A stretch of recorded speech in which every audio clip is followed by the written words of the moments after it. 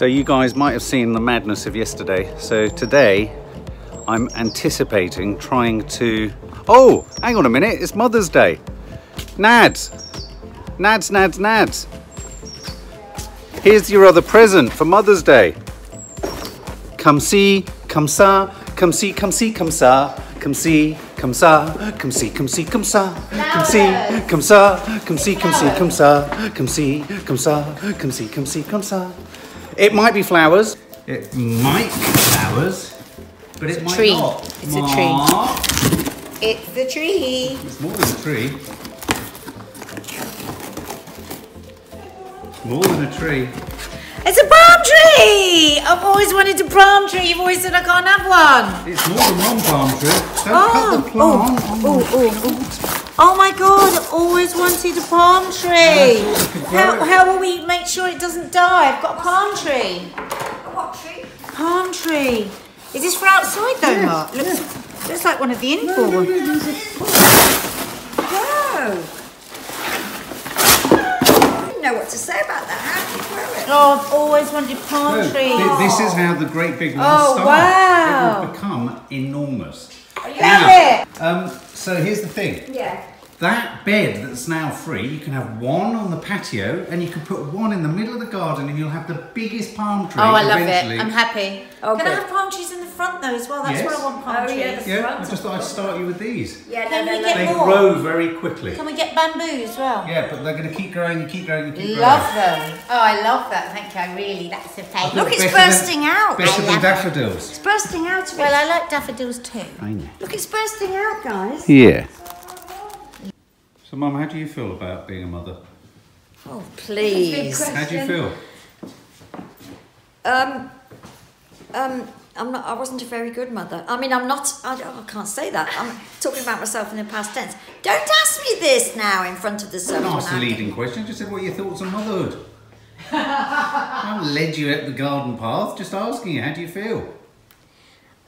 I prefer the grandmotherness because I'm older. You were very young, weren't you? I was very young and I didn't know what to do with you when I got you back from the hospital. I remember throwing you on the couch and you nearly bounced off. First memory thrown on. And I remember thinking, what am I supposed to do with this? Did you throw me? Well, I sort of went like that.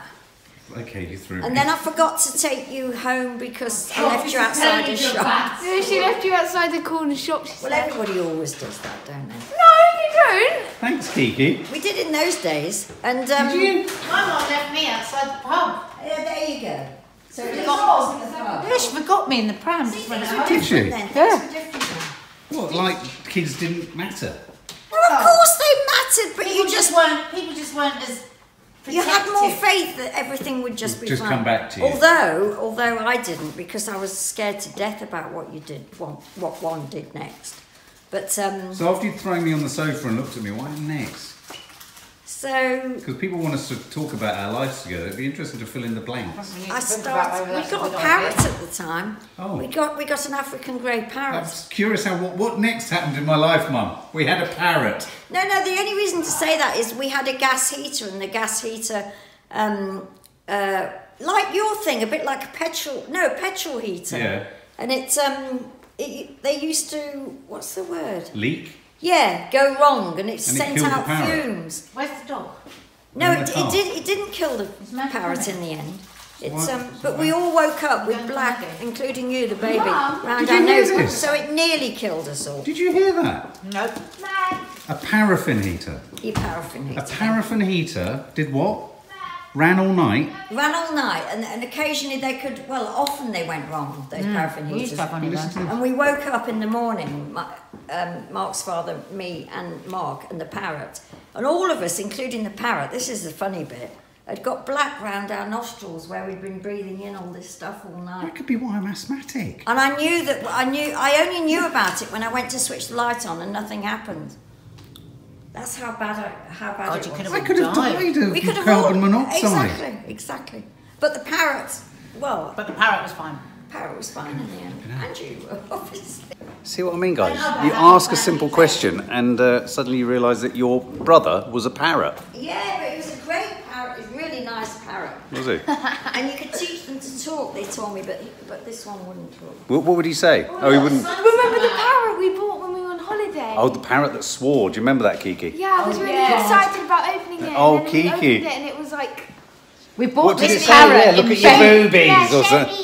Show me. This was in Benidorm, wasn't it? I Yeah. was filming in Benidorm. We bought it and we took it to a restaurant. You know how you buy a present, don't you, for your Yeah. kid to keep them happy in the restaurant. Opened it up in this restaurant. Get your tits out. Get your tits out. No. And then even worse. I've never wouldn't seen. shut up, it No, wouldn't no. shut up. And We couldn't Kiki's shut it up, we were putting it Kiki's under the face, table. innocence fell Yeah, from because I her was face. like, how old? I was like 5 So or Yes. like 6. Don't.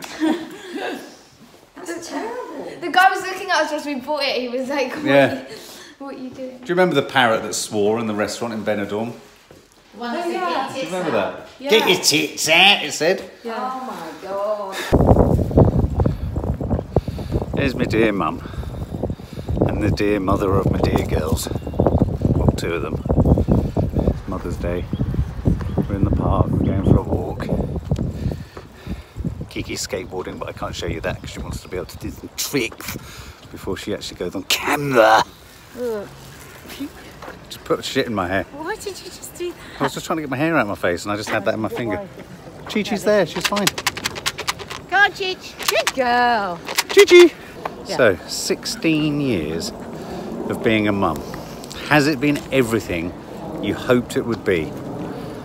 Has it been? Because you always knew you wanted to be a mum, didn't you? No, hasn't. In a good way or a bad way? Not really, no, in a bad way. Oh, Because I thought I'd be a much better mum. And I'm not saying this in a woes me way, and I don't want you to say, oh, you are a good mum. I don't I'm not want going any to, I know reply you're not. to this. Yeah. But I'm just not oh. the mum that I thought I would be. Oh. And I think a lot of mums would say that because I had a rosy, idealised picture of how brilliant I was going to be and how perfect I was going to be, and I'm just, it's just a massive struggle But- to get it right all the time, and I never have a single day where I don't feel guilty. At the moment, I'm having a bit of a good time because they both seem quite happy, Yeah. but with that is the fear of when they're not going to be happy. No, of course. And nothing But I could be also- constant. I never really can focus on what I've done right with them. I only think about where I've let them down. But I If I'm can't- honest, I mean, that's Yeah. a totally honest answer. No, but I think that's... With no worries me in it at all. No, Just but I that's think the I would facts. say exactly the same, and as a generic parent, I'd Yeah. say the same of myself. But I do think, I can't remember in one of the messages I did for you on one of the Instagram somewhere, I said, I do think what makes you verging on a perfect mum, nothing is perfect, hang on, is that you're constantly aware of where you're falling short and you're always striving to be better. So I do think that's a definition of being a good mum. In CBT, they say this thing, that all things in life are on a scale, and we put them on a scale of perfection or failure.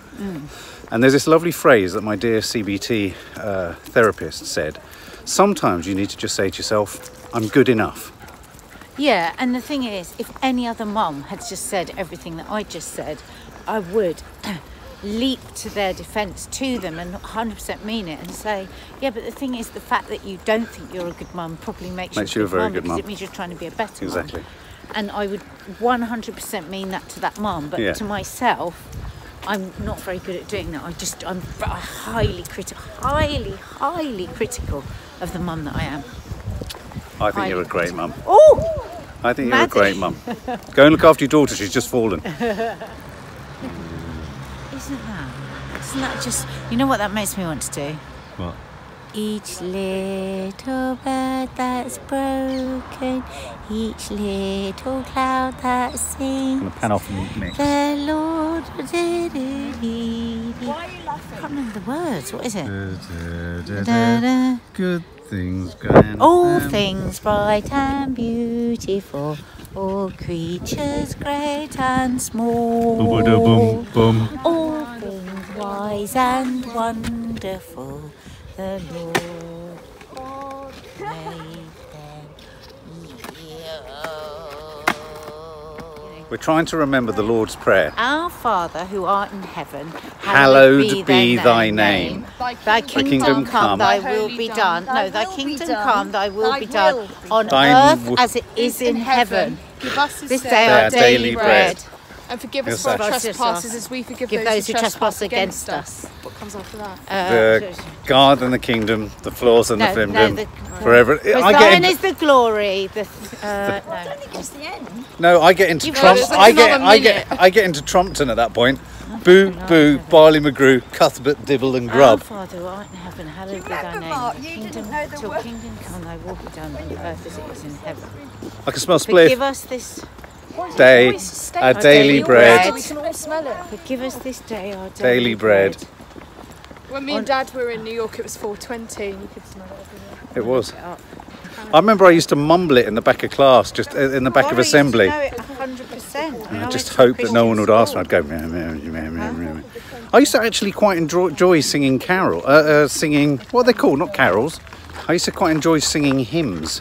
What was the last line? So forgive us our trespasses as we forgive those who trespass against us, and lead us not into temptation, but deliver us from evil. And you just said you always wanted to go When I was towards a kid, evil. I went to Christian school. I and always just go, wanted the temptation. So did I. I always Yeah. just think, oh, I want to be tempted into evil. That's why we're together.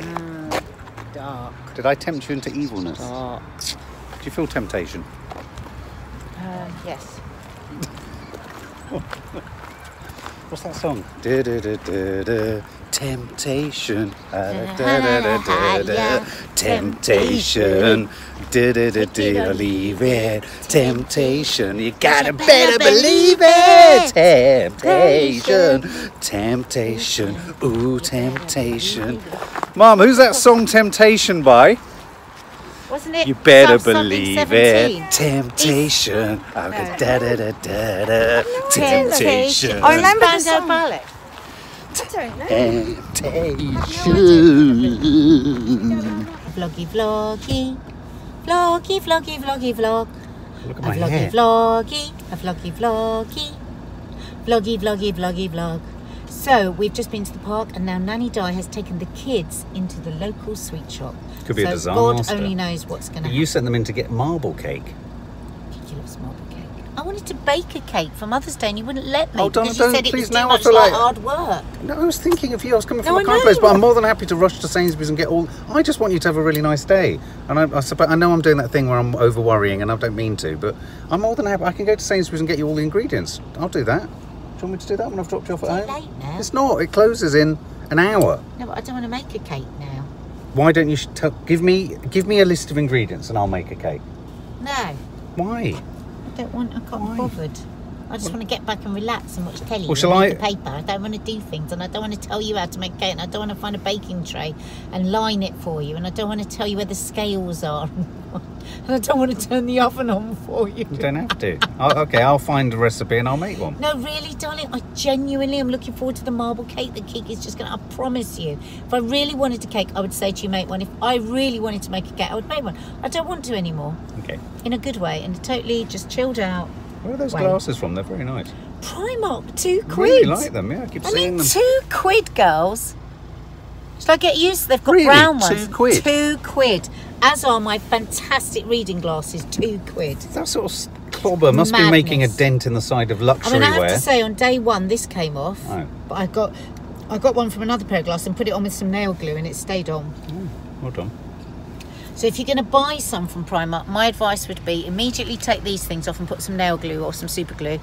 £2. Take them off? And you know what's nice? They haven't even got those stupid things there Oh, that yeah, always that fall always off. come off. And so you can do that with your hair, Oh, and they that's don't so get nice. caught in your hair. Except when I do that, you tell me to not do that. Why do expensive sunglasses have those wobbly bits there?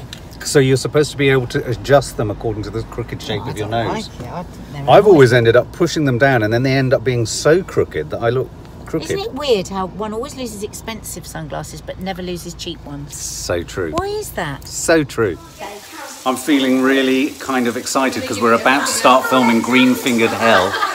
And to commemorate and celebrate and get excited about it, what I'm going to do is... So Nads, is it really wrong to have 1.5 Barocca? Yeah, you're only supposed to have one. Why? Because that's what it says in the bottle.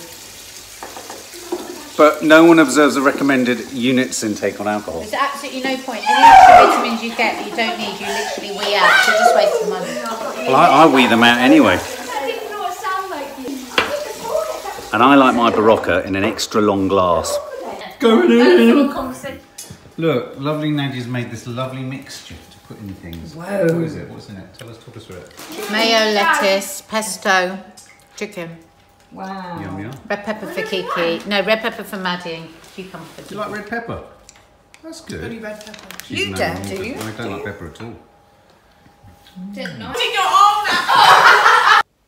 So, what do you think of this idea that one of the Sunday papers has suggested that when you get to a certain age of like 80, 85, 90, or an age where, you know, you are perhaps unable to be looked after by your family, you're going to go into a care home and you're going to be effectively infantilized until the moment you die.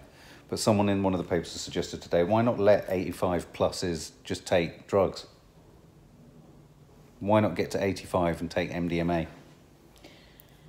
Well, as my attitude to alcohol changes as I get older and I realise that alcohol is just as much of a drug as anything else, and I certainly don't think there's anything wrong with older people having as much drink as they want, so why not anything else? I might take up smoking again at 85, who knows? Well, here's the thing. Here's a little example of it in the real world. So my Nanny Thelma, at the age of 91, she died at 93, was prescribed citalopram, which is an antidepressant. It's an SSRI, I think it's called. It's one of the antidepressants or anti-anxiety depressants that I was put on. And it works on the serotonin levels, obviously not in the same way, because you don't get a high. No. But it massages and it monitors and it moderates the release and what have you of serotonin in the body. Now, MDMA was originally devised as a drug in California to help couples in problems, going through problems in their relationships. Because it would induce empathy. I think, yeah, and I think ecstasy was, yeah, exactly. It was originally called empathy, the drug. So here's the thing. Presumably, there was a point at which there was a sort of legal idea of the drug ecstasy or MDMA, which is supposed to make you feel happy.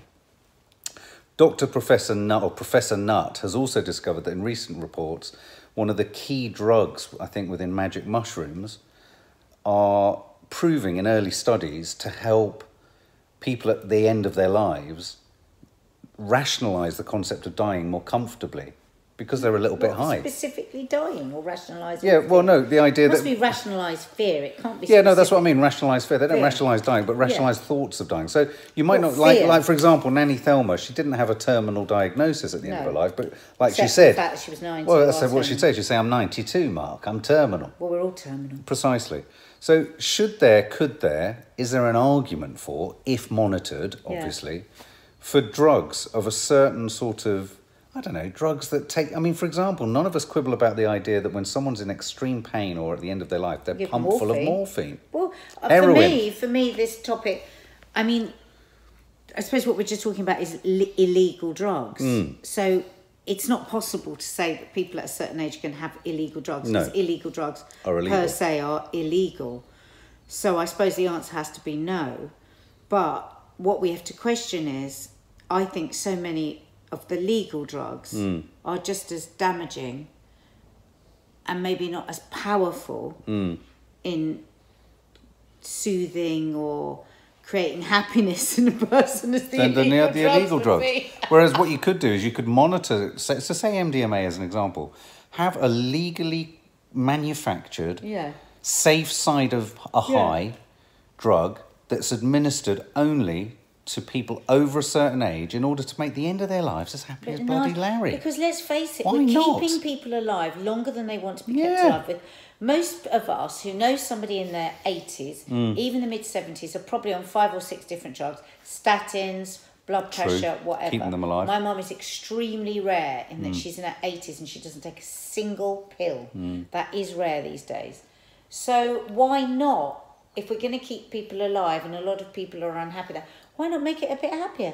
Happy pills. Happy pills. Happy pills. Yeah, I used to have an album. Your nan's life changed so much when she was given the happy pills. When she had the citalopram. Made it so much more bearable. She had such anxiety before then. If I knew I could have a whole heap of MDMA legally sanctioned, legally supplied, when I was in my late 80s, I'd be really looking forward to it.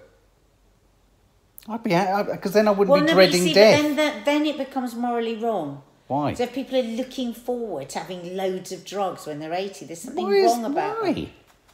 I don't know. Why if it's legal?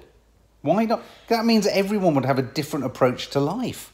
It would flip it round. I think there's something in when people have... This is as far as I would go. When people are anxious and people are depressed and lonely and they're in their fearful. older lives and they're lonely, then why not? You know, maybe even prescribe a bottle of sherry a night. Yeah, but we often say that about old people. Why not just do it? At the end of your life, have but then whatever you want. You've got to medicate everybody. You Which, in don't a way, have to. It's people's look choice. at the problem in America with the opiates. You know, there's so many people medicated now. Don't know. Interesting. But maybe it's only for people over a certain age. So what would you start End doing of life in your management. 80s? God, shitloads of put your ecstasy. Oh, I comments thought you were below. asking me. What would you have in your 80s? I might start smoking fags again and drinking tequila. Well, I think I'd probably go for some kind of mental hallucinogen that made me feel incredibly calm. Mushroom tea. Mushroom tea, illegal MDMA, something called empathy, something that just makes you feel happy and smiley and chilled. I mean, that would be quite nice. Well, I remember a friend of mine when her mum was diagnosed with cancer and she was asked, how will the end come? And they said to her, you will have your morphine and you will just keep on turning up and you will just go into a nice place and you will fade away and you will sleep. That's drugged off to sleep, isn't it? Well, here's the thing. So what we have a problem with as a society is deeply suspect. We're happy pumping someone full of essentially the same sort of drug as an illegal drug, opium, if they're passed out not having fun. So suddenly somewhere there's an ethical issue for us to say it's right to do if we could in any way perhaps be enjoying it. That's really weird and twisted. Fine to pump it into someone lying almost dead. Drink is legal, and as we know, drink now, if alcohol was brought to us now, it would be an absolutely class A illegal drug because it's responsible for 8 different kinds of cancers. Ethanol is poison.